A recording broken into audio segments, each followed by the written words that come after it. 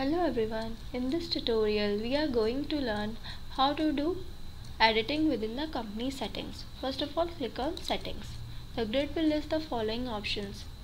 You have to click on company setting.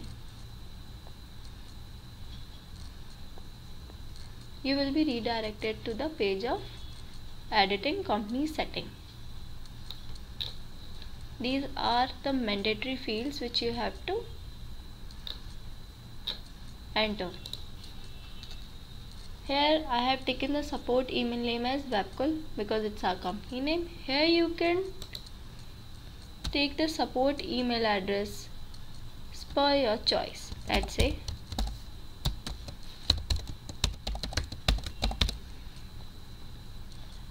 in next ticket ID, as the tooltip information provides, next ticket ID should be greater than last ticket ID. It means that here you can see the ticket ID is 2.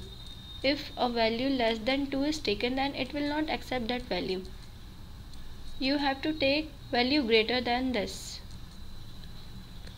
Default mailbox, I have taken a support sales from the list of already created mailbox. These two default options, that is default status and default priority, if users set these values as open, let's say, and default priority is medium, then these two values will be displayed with every new ticket. From here the user can set the time zone of their help desk. From this you can select the time format. I have taken this. Hours since response pending.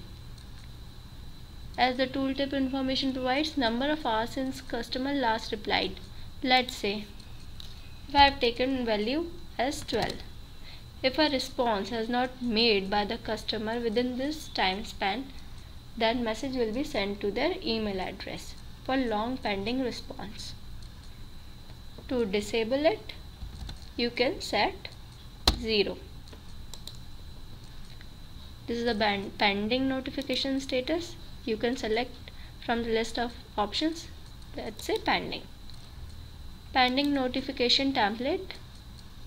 You can select long pending ticket. This will be the message that will be sent to the customer for long pending response. After that you can click on save button. Thanks for watching this video.